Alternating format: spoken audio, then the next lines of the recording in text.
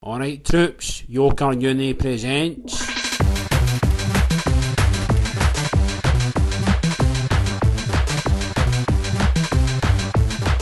Physics!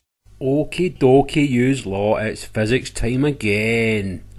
Two big things to discuss. We're going to cover something today which is pure tricky to understand cause it doesn't quite sit right in your heads.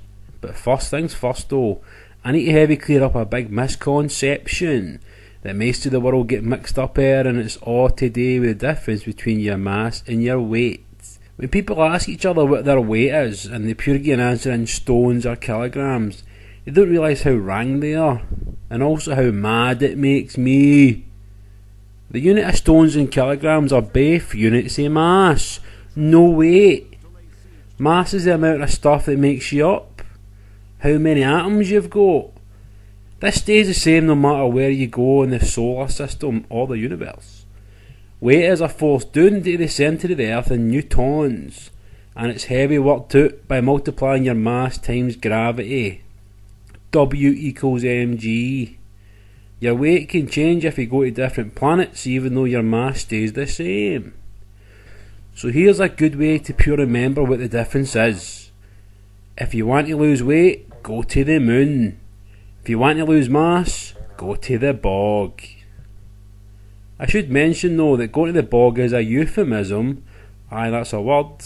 It's a euphemism for going to the toilet. If you want to use your own euphemism, feel free. You could use something like see a man about a dog, ascend the throne, test the plumbing, lay some cable, go number twosie, wrestle a chanty, and of course my personal favourite, send a message to the Ninja Turtles.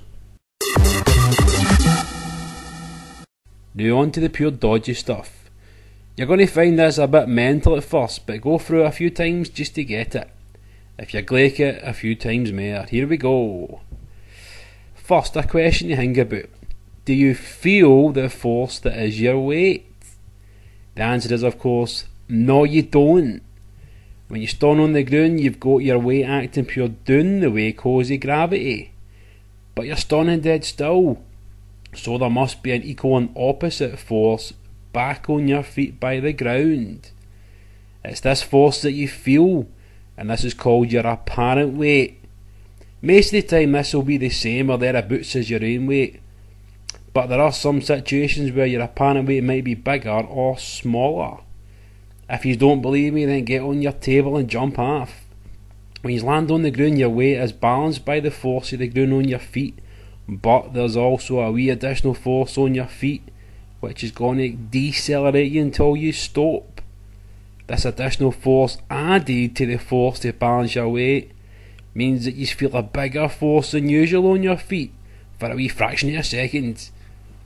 This means that your apparent weight will be bigger for a wee bit and you will feel heavier.